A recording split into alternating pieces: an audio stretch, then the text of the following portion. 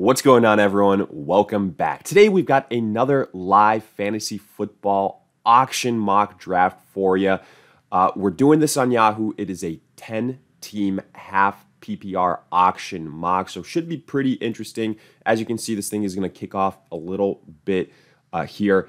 And while we wait, a quick reminder, if you guys enjoy, hit that like button, subscribe, give us a follow on Twitter at AllDayPigskin to continue interacting with us there. Let us hear in the comment section your thoughts along with any auction-related questions. We will do our best to answer them all. But with that being said, let's get into it. As you can see, Christian McCaffrey has been nominated. His average price, about $65.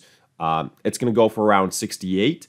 So, the last auction draft that we did was on fantasypros. There it was, completely with bots. Here, it's a little bit more, actual people drafting, things like that. Now, right now, a couple of them are on auto pick, which not ideal, a little bit more than I would like, but still, hopefully this thing will turn around, still be pretty accurate. And, we'll talk strategies. We'll do all that stuff like we normally do. Justin Jefferson just got nominated for $66. Good price, all things considered. Here, we're going to go by our approach of nominating expensive guys that we are not interested in. I do this all the time, especially early on. I nominate here Derrick Henry, who is a definitely more standard-suited running back, and we're going to get somebody to spend at least around $40 on him. So I do want to point out here the projected price and the average price. I would go by the average price when it comes to Yahoo especially. The projected price, probably a little bit more accurate once we're looking at lower funds, being available to individuals. So I do want to point that aspect of it out. And yeah, especially early on, it's going to be much, much closer to the average price. As you can see, Jamar Chase is going to go for 57. The projected price, I believe, was like 52. Much closer to the average price, is what I am getting at. So this is probably going to be a little bit of a quicker mock draft because, again, a little bit more people than I would like being on auto pick or auto nomination, I should say. And with that being the case, it's going to be a quick process, but I don't mind that. All things considered, these auction drafts can oftentimes take a long time, so it'll be a nice change of pace. I'll make sure to point out any big discrepancies, things like that. But so far, this thing has gone pretty standard, pretty close to the average price.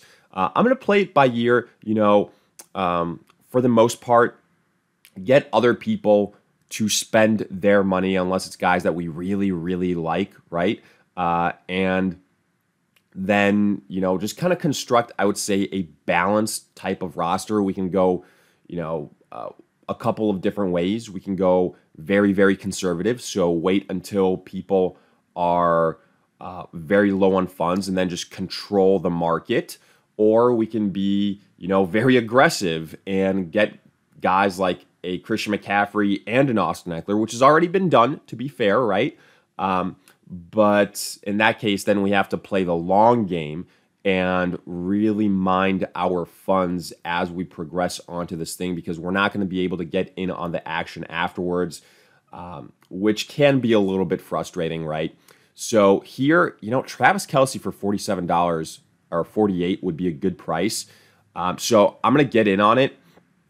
And we're unfortunately probably going to drive the price up a little bit. There's a lot of other tight ends that I do like, so it's not the end of the world. He'll go for $50, whatever. Cooper Kupp is somebody that I'm interested in. I want to see what he goes at, $52. It's a little bit annoying considering, somebody like a, let's see. I guess Justin Jefferson won for 66. Jamar Chase won for 57. So all things considered, not too bad. I think we'll get him for $53. And we're getting our alpha wide receiver, right? We got him for less than Chase. We got him less for Justin Jefferson. Considering that I have him ranked above Jamar Chase, I'm pretty happy with that price. I was hoping it would be under the average dollar amount.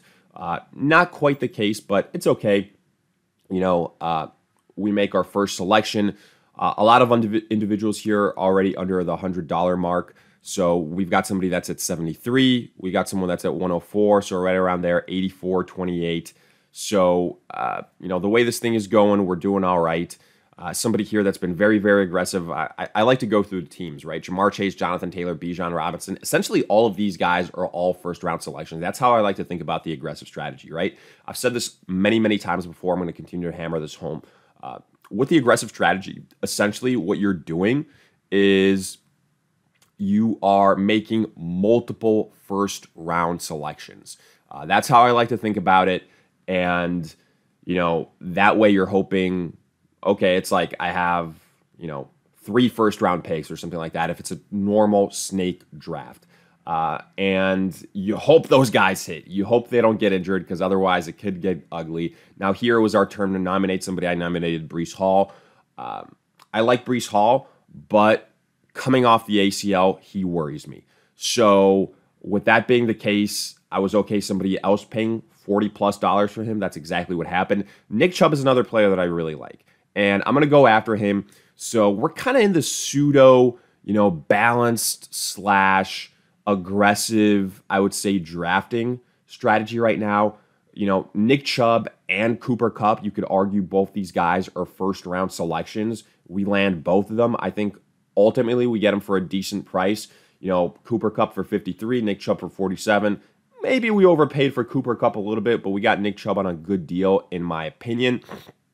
Devontae Adams here for $40 is honestly a steal, I would say. But, again, let's be a little bit more patient now. We've kind of committed to 2 more expensive-ish players, and I want some other people to get in on the action. I want some other individuals to start, bumping up this market, and for us to get back in the top echelon of controlling the bidding process. So I'm going to let Stephon Diggs go here. A later on wide receiver that I really like, somebody like an Amon-Ra St. Brown, somebody like a Chris Olave. I would be perfectly fine with those guys as our number 2 wide receiver. And then having enough money to go after another running back that we really like. And speaking of running backs, I think probably some of the top-notch guys have already gone, right? So Tony Pollard just got nominated. I anticipate it'll be for upwards of $40. That's all right. We can sit this one out. I got my eyes on guys like Miles Sanders, guys like Joe Mixon, who are criminally undervalued here on Yahoo. I'm going to continue to take advantage of that while it's still available to me. So I'm perfectly fine doing that and then loading up on wide receiver, on, positions like that, on flex positions. So I like that situation for us. Garrett Wilson here going to go for right around $39.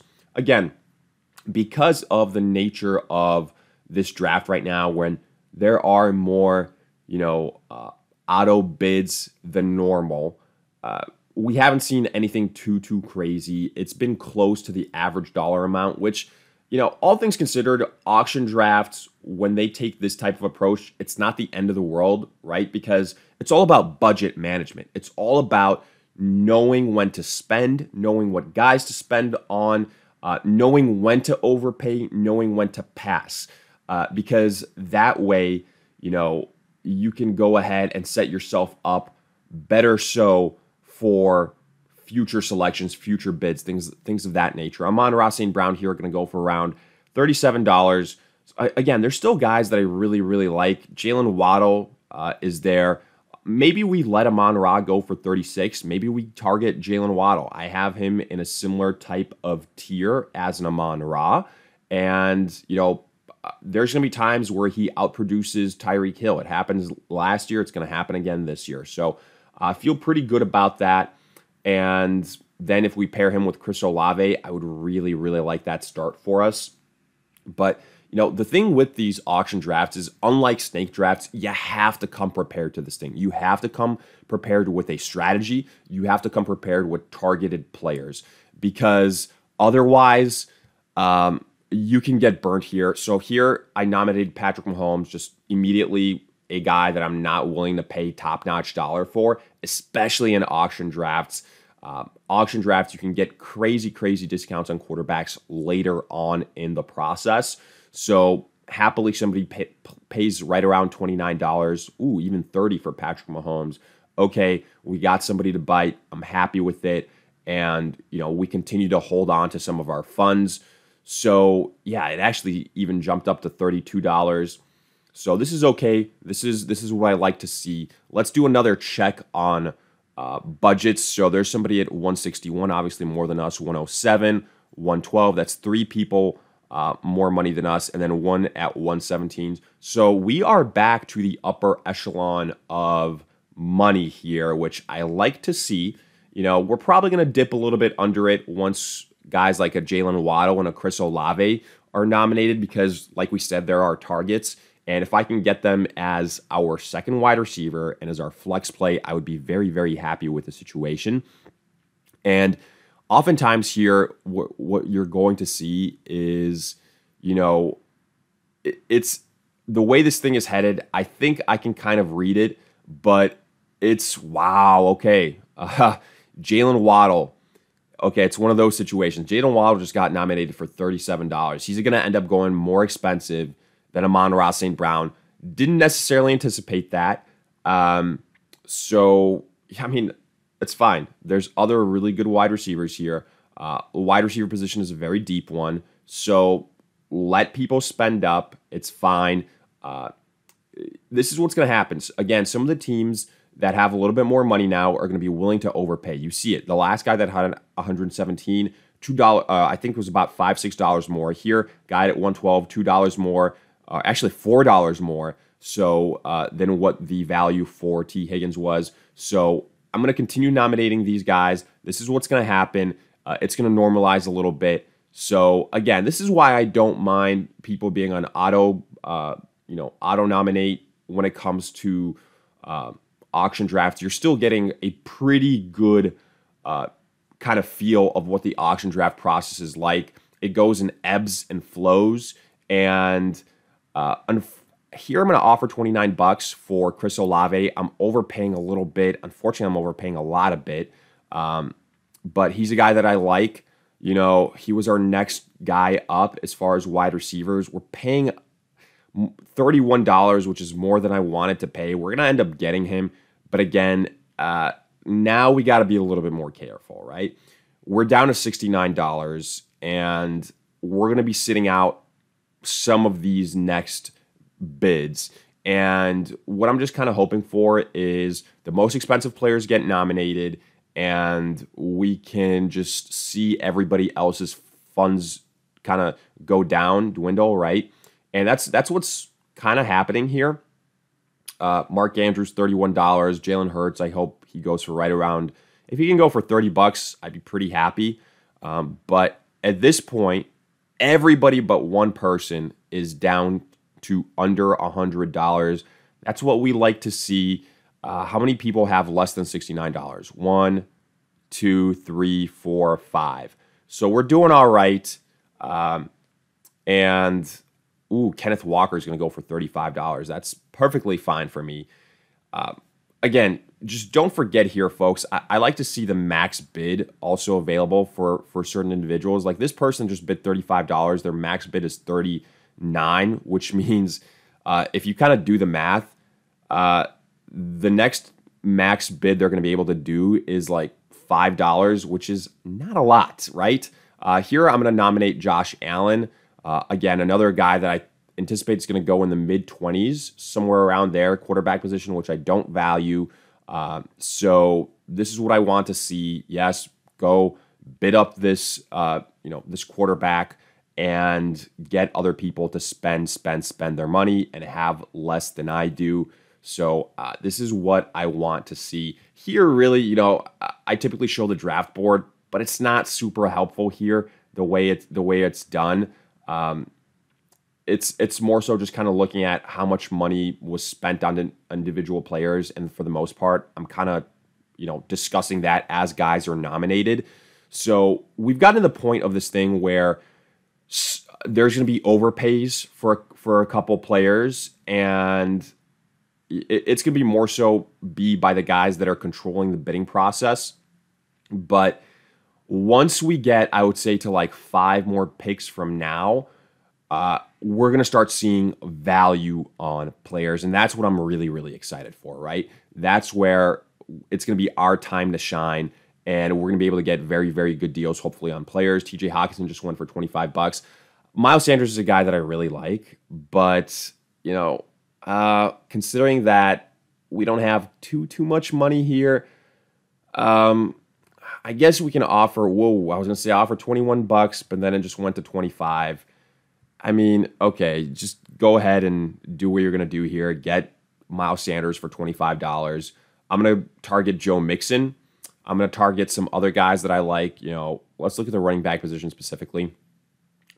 Jahmyr Gibbs, maybe, if you're looking for high upside.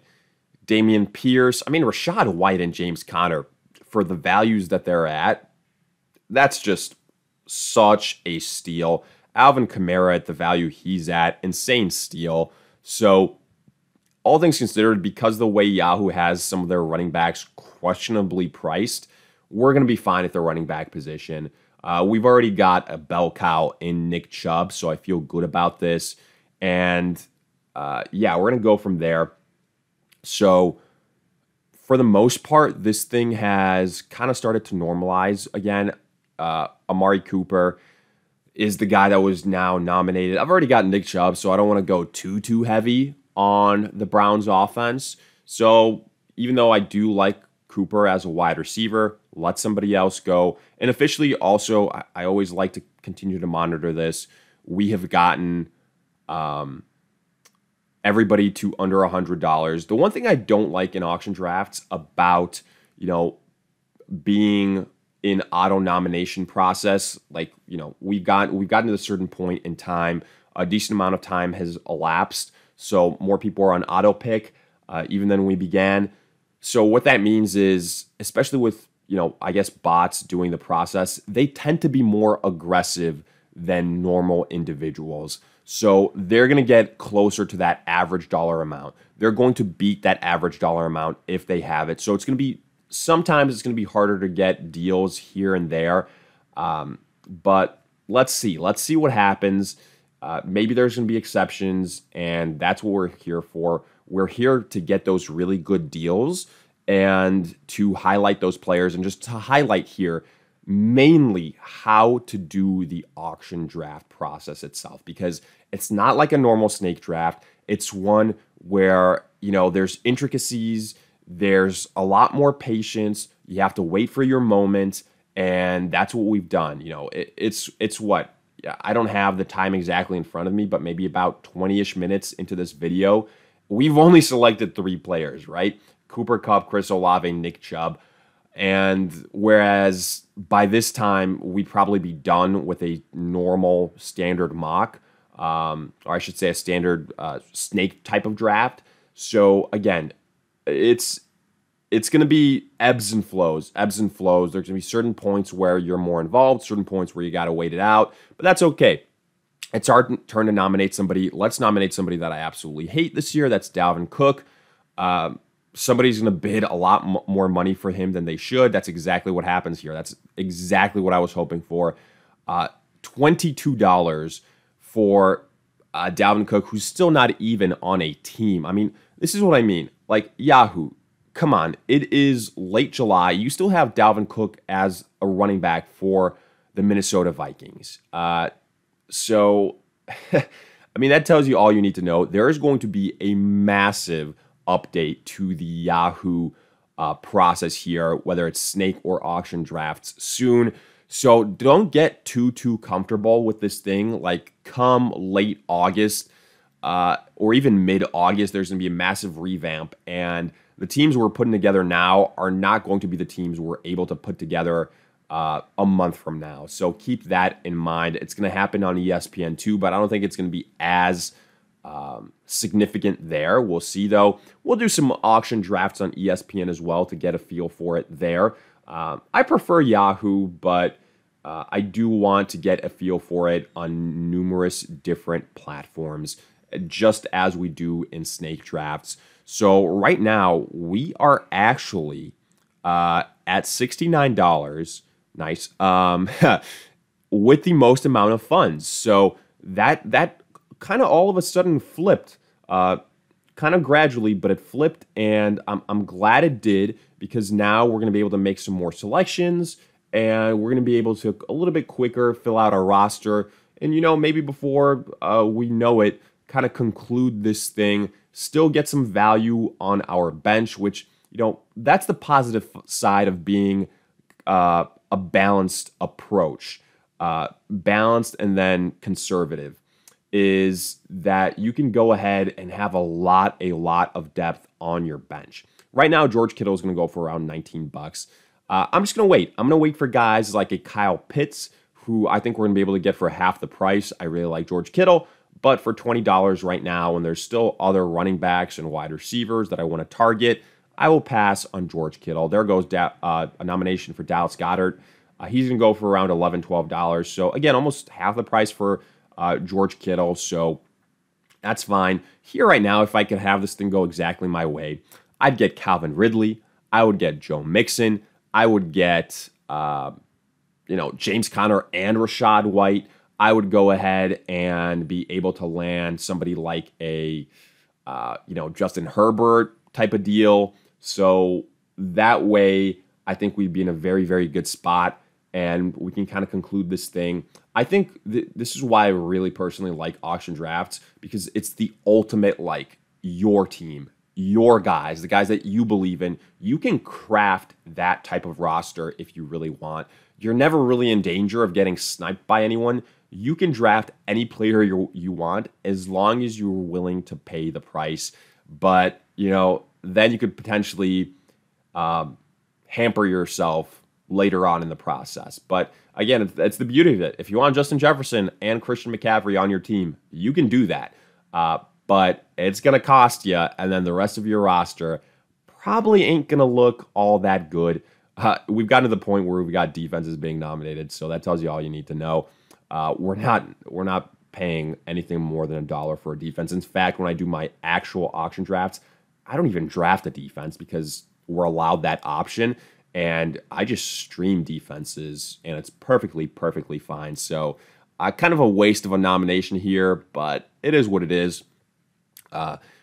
Let's see when Joe Mixon gets nominated, because I think right now he's arguably the best running back left. DJ Moore just got nominated. He's a good high upside player, but I also like Calvin Ridley, like I said before. So let's see the wide receivers that are left, though. Like Calvin Ridley, Marquise Brown is still there. I actually think Marquise Brown has a similar type of upside to DJ Moore, so I'm not going to spend the $14. It's our turn to nominate somebody. I'm going to nominate somebody that I don't want to spend money on. That is Joe Burrow. So let somebody spend at least $10 for him. Yep, that's fine. And this is what I was saying before. If you're just patient and you let like 5 of the top quarterbacks go in this thing, the next group of quarterbacks are going to be at such a huge discount. That's exactly what we're seeing with Joe Burrow. We're going to see it with other players as well. So, even though I think $10 for Joe Burrow is a very good deal, there's other players that I'll pay, more money for. And like right here, Justin Fields for $5, that's a steal. With the high upside in rushing, that's good value. There's no other way to slice it. I'll bid $8. I don't care. It's, a dollar more or whatever. So we'll probably get Justin Fields here at a reasonably priced value. I mean, it's lower than his projected and his average price. We can afford it. So we got our quarterback. And we're going to be, guess what? We're going to be able to get our running back here as well at a really, really good value. I'm going to offer $9 right off the bat and Joe Mixon. And this is how you kind of, just dominate the auction draft process. This is where it can get really, really advantageous. And I mean, right now, literally everyone almost has less than $10 left, while we have 52. There's somebody that has 40, but like just like that, in the blink of an eye, we added 2 more players. Our starting roster is almost taken care of. So yeah, we're gonna be able to look at the max amount of bids that people have. $8, 31 here, 43 for us, but then 7, 3, 2, 1, 5, 1, 1. So yeah, it's looking pretty good for us here.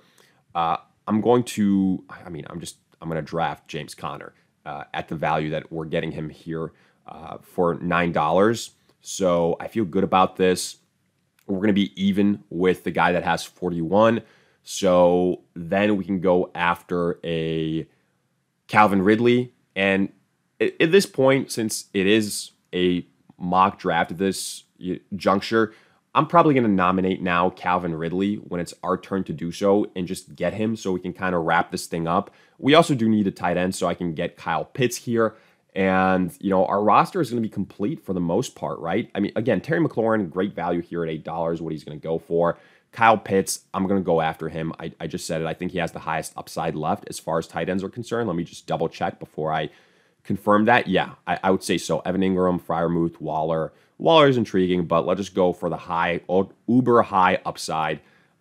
We go with Kyle Pitts. We're going to get him here. After this, we won't have the most amount of money left, but it's fine.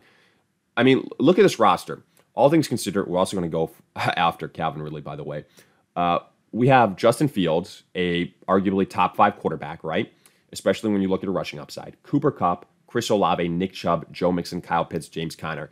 So, Cooper Kupp, a first-round selection. Nick Chubb, a first-round selection. Chris Olave could be a second-round selection or an early third-round selection. Joe Mixon, late second round, early third round.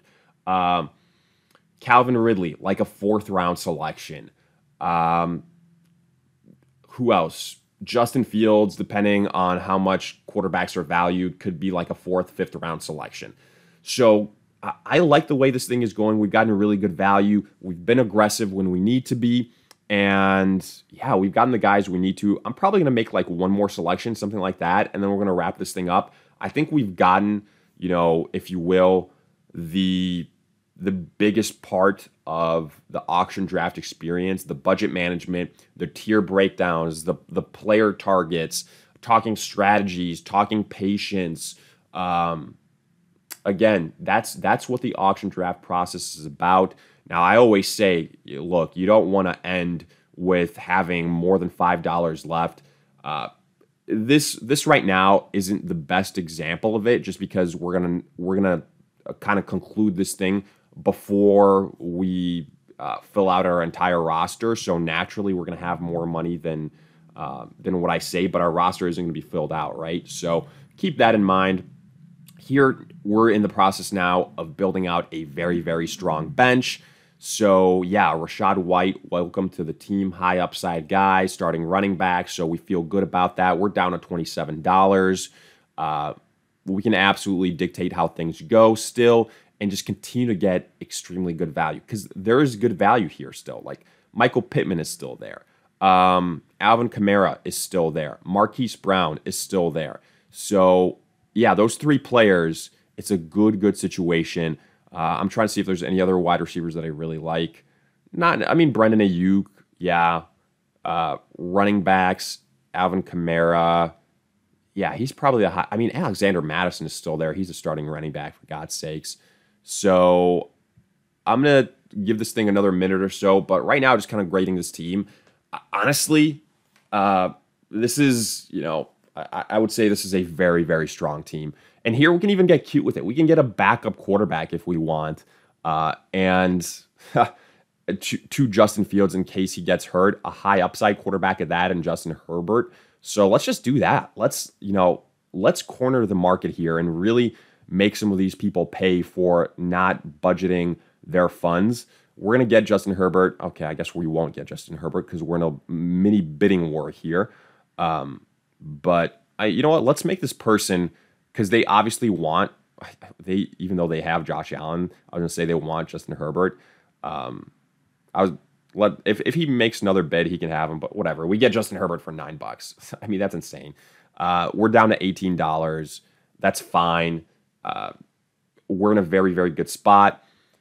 I'm just going to queue up the players that I was mentioning before, just because, so they are on your radar. Marquise Brown. But, we already have really good depth, so I feel good about this thing. But we're going to wrap this thing up right now, because I think at this point in time, it's a pretty lengthy video already, as these auction drafts are. We've gotten through the, nuts and bolts of it. Let me know your thoughts in the comment section. Agree, disagree. Hopefully the next auction draft that we do, it's going to be an even more full lobby, so it'll be even more interesting. If you enjoyed, hit that like button, subscribe, give us a follow on All Day Pigskin on Twitter. to continue interacting with us there. But in the meantime, we will see you guys in future videos.